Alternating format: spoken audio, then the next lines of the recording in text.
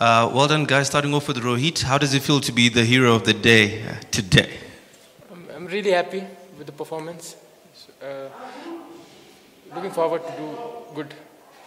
And then as a captain, I also want to ask a question. Did you expect to win today, waking up to think that you would break the hearts of Hong Kong this afternoon? See, this tournament is such that we've seen a lot of ups and downs. So we knew that we still hadn't played our best cricket. So for us, I think it was a good toss to lose, I would say.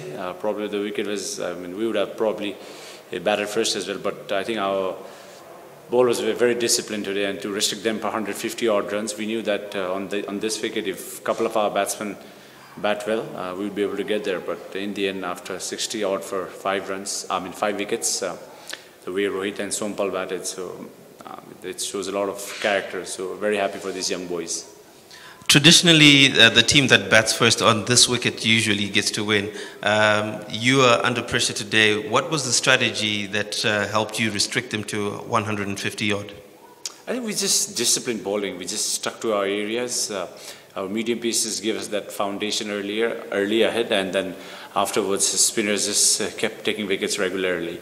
And batting-wise, yes, we had a decent start with 40 odd for no wicket, but then in the end we had some kind of a mini collapse. But still, Rohit and Sompal held their composure and managed to get us through. And then the final question to both of you. Obviously, Super 6 and World Cup qualification is out of reach. But what does this mean for the people of Nepal just getting here and getting the results that you got? Starting off with the hero of the day. It's good news for all Nepal people. We are now looking for the 7th and 8th position, so to do good in next match. Yeah, we want to stay up as higher as possible.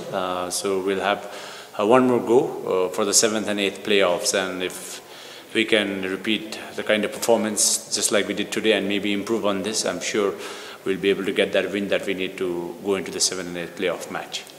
With some of the performances that you guys had in this tournament, some brilliant performances, if I must say, can you say you guys are now ready as Nepal to challenge some bigger sides and get to play a lot more tougher sides?